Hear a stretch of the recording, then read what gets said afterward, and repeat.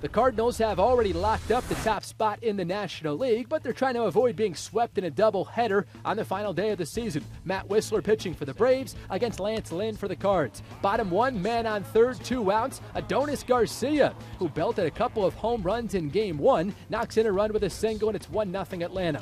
Top two, same score, Wisler on the hill. This is a 4-6-3 double play off the bat of Greg Garcia. Top of the 5th inning, still 1-0. Watch Wisler get off the mound and make a beautiful over-the-shoulder grab to rob Mark Reynolds of what would have been an infield single. Top of the 7th inning, a man on and nobody out for Randall Grichuk. That's a 6-4-3 double play. Wisler went 8 2/3 scoreless innings. Bottom of the 7th inning, Steve Cishek against Michael Bourne, who knocks in Todd Cunningham, 2-0 Braves. 9th inning, now Edwin Jackson with the tying run on first, strikes out Grichuk, and the Braves sweep the doubleheader, winning Game 2, 2-0. The Braves finish the year at 67-95, while the Cardinals will open up the National League Division Series on Friday in St. Louis against the winner of the NL wildcard game.